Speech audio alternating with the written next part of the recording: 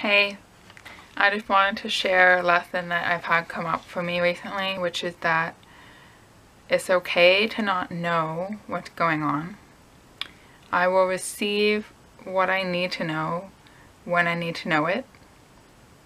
The current situation should be happening and is what I need for my growth and to bring me closer to my goal, my ultimate goal.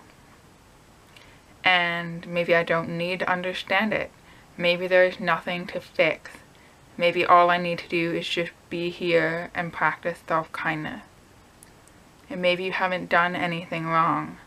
And maybe you are loved right now, right here, where you are. And maybe there's nothing to prove because your worth is within, always. So,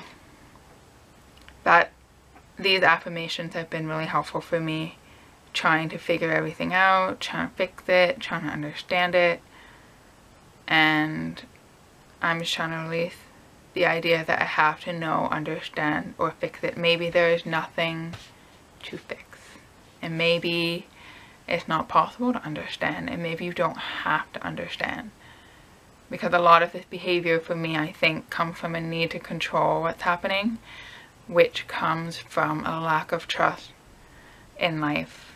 So for me, learning to trust and learning to surrender is very much related to